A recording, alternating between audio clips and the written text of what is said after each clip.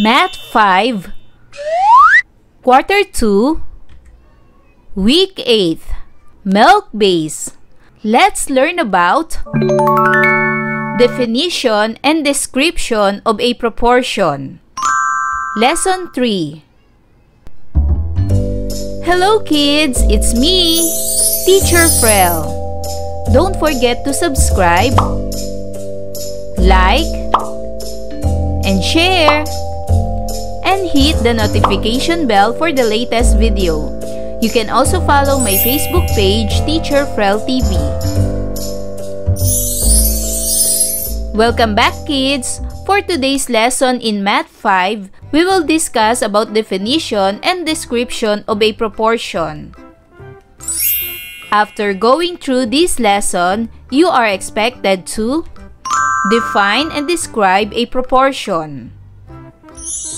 The two ratios are proportional if the product of the extremes is equal to the product of the means.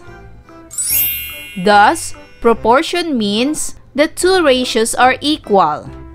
Extremes, 24 times 1 equals 24. The means, 3 times 8 equals 24. The two ratios are equal. It shows proportion. To find proportion, we can use cross multiplication. 24 times 1 equals 24 and 3 times 8 equals 24. Copy the picture using the grid lines as a guide. Then count the squares carefully. Illustrate the figure. What do you see in the figure? The figure is a cat. What do you think of this figure? Is it proportion or not? As you can see in the figure, the head and the body of the cat is proportion. But the cat has a tail. Its tail is at the left side. We can say that this cat, with its tail, is not proportion. Let us explore and discover the answer to the given problem. Cassandra uses 3 kilos of sampalok to make 24 dozens of sampalok candy. What is the ratio of the number of sampalok candy to the number of sampalok used? The ratio of sampalok candy to sampalok is 24 to 3 or 24 is to 3. We can form another ratio from 24 is to 3 by reducing this to lowest term. 24 is to 3. The terms are 24 and 3. The GCF between the terms is 3. So divide its terms by 3. 24 divided by 3 equals 8. And 3 divided by 3 equals 1. So these quotients are the lowest term. 8 is to 1. So 24 is to 3 is equal to 8 is to 1. Now let's do learning task 1. Draw a heart if each given ratio shows proportion, and draw a star if it does not. Number 1. 3 is to 9 equals 9 is to 27. Here is the solution. First, multiply the extremes. 3 times 27 equals 81. Next, multiply the means. 9 times 9 equals 81. So, what do you see? Are they proportion or not?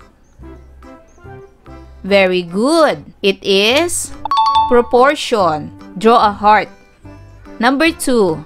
7 is to 1 equals 5 is to 3. Here is the solution. First, multiply the extreme. 7 times 3 equals 21. And the means, 1 times 5 equals 5. So what do you see? Are they proportion or not? Very good. The given ratios are not proportion, so the answer is star. Number 3. 15 is to 5 equals 5 is to 15. Here is the solution. Multiply the extremes. 15 times 15 equals 225. And the means, 5 times 5 equals 25. What do you see? Are they proportion or not? Very good. They are not proportion, so the answer is a star. Number 4. 8:2 equals 4:1. Here is the solution. Multiply the extremes. 8 times 1 equals 8. And the means, 2 times 4 equals 8. Are they proportion or not? Very good. These ratios are proportion. So the answer is a heart. And number 5, 6:20 equals 12:40. Here is the solution. Multiply the extremes. 6 times 40 equals 240. And the means, 20 times 12 equals 240. Are they proportion or not? Very good. These ratio are proportion. The answer is a heart. For learning task 2, read and analyze the problem. A bag of N&N sweets contains just yellow and orange sweets. For every 2 yellow sweets, there are 6 orange sweets. Complete the table below, then answer the questions that follow. So let's complete the table. In the first row, we have yellow sweets. As you can see, the divisibility is 2. So just count by 2's. 2, 4, 6, 8, 10, 12. In the second row, we have orange sweets. As you can see, the divisibility is 6.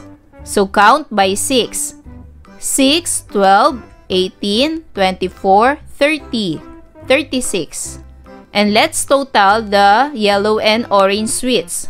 2 plus 6 equals 8. Next, 4 plus 12 equals 16. Or you can use the skip counting by 8 because the divisibility of total sweets is 8. 8, 16, 24, 32, 40, 48. And now for the first question, what is the ratio of orange to yellow sweets? The ratio of orange is 6 and the ratio of yellow is 2.